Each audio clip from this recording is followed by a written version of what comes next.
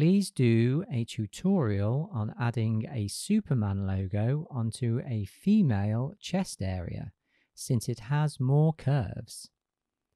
Okay, I'm going to give this a go and hope I don't get into too much trouble. I've imported some objects from Sketchfab, and I'll leave a link to the authors in the description so that they can get into trouble for this tutorial as well. So what I'm going to do is use the Mesh Materializer Blender add-on to project this logo onto this torso here, in particular this certain area. So what I need to do is create a UV map for that. So I'm going to select this area, create the UV map, and then use the add-on to project the 3D object onto the surface. So with this object selected, I'm going to press Tab to enter edit mode. And if I'm not already, I'm going to press 3 to enter face selection mode here.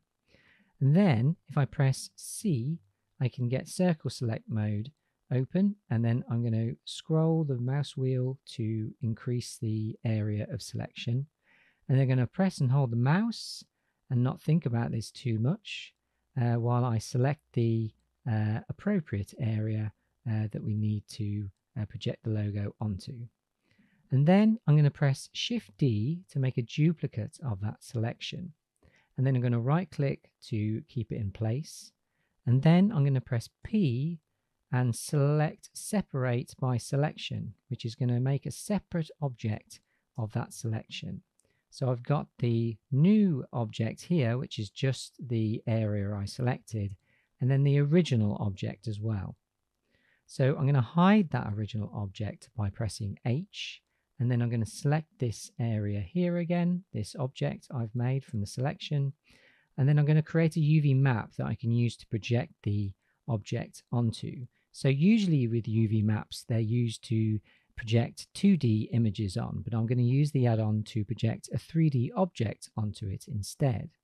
So if I go to UV Editing tab, and here I have the object automatically in edit mode, I can press A to select all faces again, and then in the viewport, if I look at it dead on, and that's if I look at this axis lines here, I can look at it dead on by clicking the -Y icon here.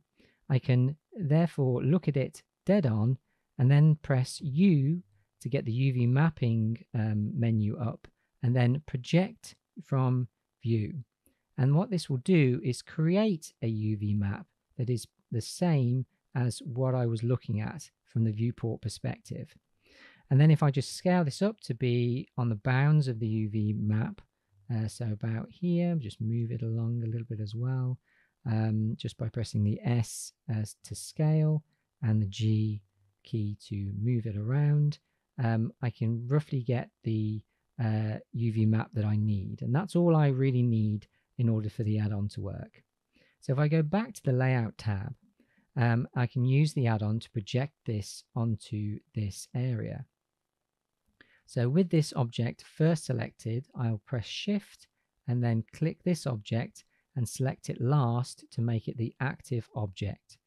And then with the add-on installed, you'll have this button here called Create UV Mesh. And if I click that, the logo will be projected onto this area. So we need to do some tidying up. So the first thing to note is that it's a bit too stretched across the surface. So with the object selected, you'll have this Mesh Materializer modifier created here. And this controls how the logo has been projected. And here I've got a scale control, which I can select and then scale down to make sure the object is scaled appropriately. I can maybe scale across the x-axis a little bit, and that's probably good enough. The other thing you'll of course notice is that it looks a bit kind of distressed and triangulated here, and that's because if I enable wireframe mode here, you can see that the original object had a lot of triangular faces that it was made up of. And the trouble with bending these sorts of kind of stretched triangular faces is that they get distorted very easily. So what doesn't get distorted as easily, and you can see this on the original torso, are kind of more kind of rectangular or square-shaped faces, and they're also called quads. And in order to convert this object into kind of more quad-based mesh, we can use something called a remesh modifier, which works quite well on these sorts of flat, simple objects. And what we'll do here is add that remesh modifier by searching for it and selecting it. And it might disappear the mesh to start with. But if we select the sharp button and then increase the octree depth a little bit, not too high, you'll see that it's actually reconfigured this mesh into quad faces or rectangular or square-shaped faces. And this makes the object bend a lot more easily. So if we disable the wireframe view, you'll see that is a lot better. And that is essentially it. And if I hide the original object and bring back the original body here, you can see that being displayed there.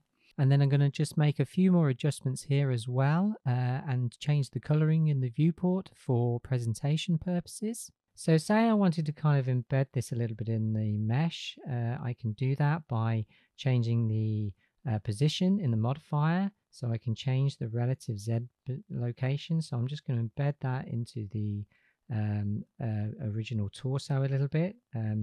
And then to make this a little bit kind of a smoother looking object, I'm going to basically bevel it a little using something called a smooth modifier as well, that can take the remeshed mesh and smooth it out a little bit. And if I increase the number of subdivisions, you'll see that in action there. So I'm just going to increase it a little bit, and it just looks a little bit smoothed out there. Maybe you want to kind of just increase the number of repeats there, so it kind of just looks a little bit more organic. And then just for presentation purposes, I'm going to change the viewport display color from material to object, and then I'll scroll down into the object tab here, and then I'll select a red color for the logo, and then I'll select the torso and make that a blue color here. And that's about it. So if I hide this original object, you can see that we've managed to project the logo onto the torso here. So do let me know if you've got any other suggestions for other tutorials you'd like me to do. I might have to make a judgment call based on the appropriateness of some of the comments maybe, but we'll see how it goes. So thank you very much and all the best. Goodbye.